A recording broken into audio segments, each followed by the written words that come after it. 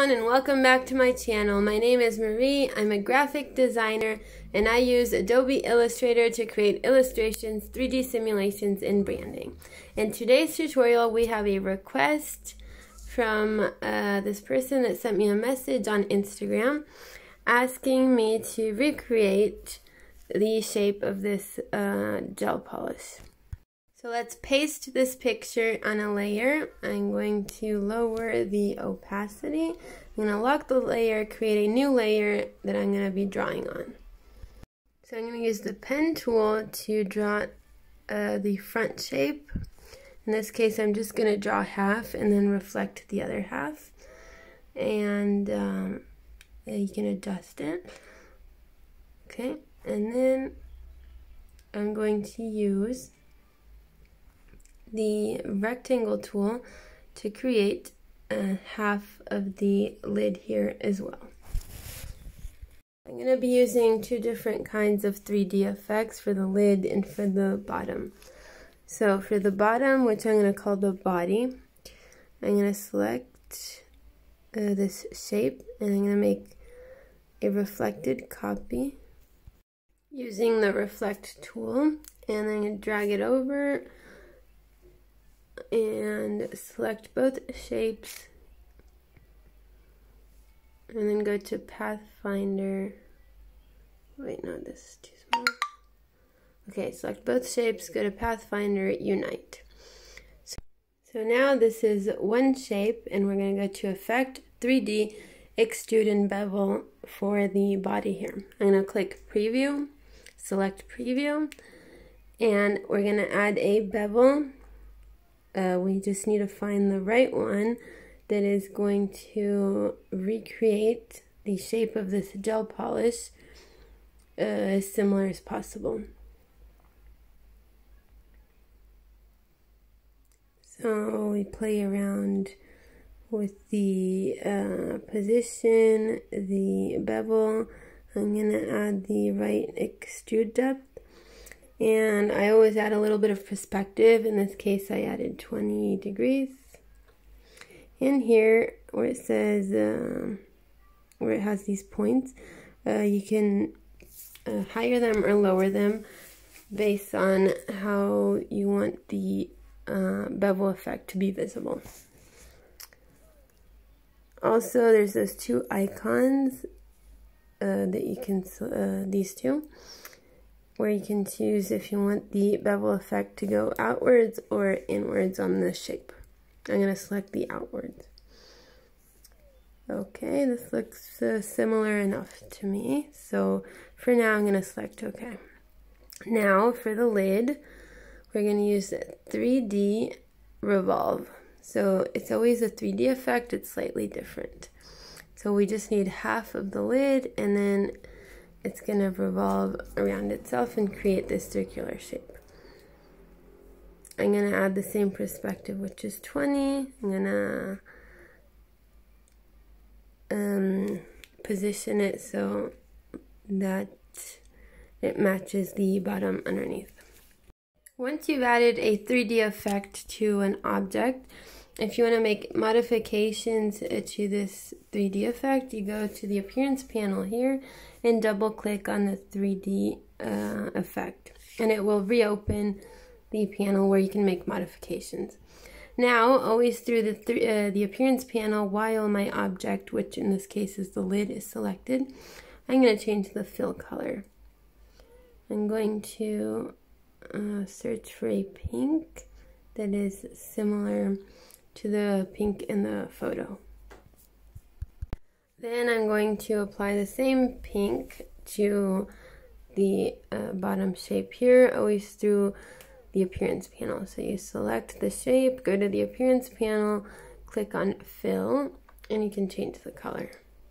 Now I'm going to fix the lighting a little bit. So while the body is still selected, through the Appearance panel, I'm going to double click on the 3D effect to open the panel, select More Options, and here I can play around with the lights. I added a second light here on this sphere, and you just select it and move it around and change the settings based on how you want the lighting to look. So now I'm just going to play around with the settings until I get this design as similar as possible to the photo. So I'll fix the lights on the lid as well, just like we did for the bottom part. And as I said, you can change the fill color. There is no stroke color to these shapes, always through the appearance panel. So even for the lid here, I added a second light. And if you want, you can also modify the shape as well, even though you already added the 3D effect. See, so I slightly rounded the angle on the lid, the top and the bottom angles. So I did make a mistake. I was working with a photo that had the opacity, low opacity applied to it. So now I took off the opacity on the photo, and I am changing the pink that I had applied to my two objects to a darker pink that will be similar to the photo. I'm also going to fix the lighting again here, okay? And once we've got the color and the lighting and the position the way we want them, we are pretty much done, because after that all I have to apply is the writing and maybe a little bit of shadow where needed. Okay, so once we are done here, press OK. Then I'm going to select the ellipse tool, change the fill to black, stroke to none, create an ellipse, and I'm just going to put it behind the lid and above the body. And while it's selected, I'm going to blur it, change the blending mode to multiply, and lower the opacity a little bit. Then I'm going to create a second ellipse, always with a black stroke. I'm going to add a blur effect to it, and I'm going to put the second ellipse underneath the body here on the bottom. I'm going to change the fill to a gradient, so from a black gradient to a 0 opacity gradient, so it has kind of shading to it. So now that that's done, I'm just going to add the text here. I think I'm going to use this Century Gothic that seems pretty similar to the font that was used here. So I'm just going to replicate the text.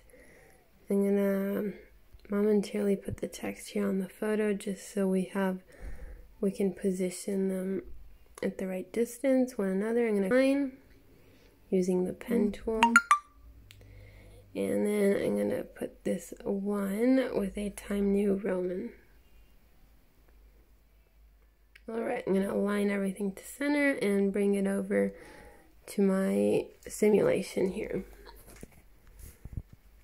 Let me refix this bottom ellipse shape. And here is our 3D simulation created with Adobe Illustrator. A shout out to Christina that requested this tutorial. I hope this is what you were looking for. If it's not, please let me know, and if it is, please let me know anyways. And thank you all for following my Facebook page, for subscribing to my YouTube channel.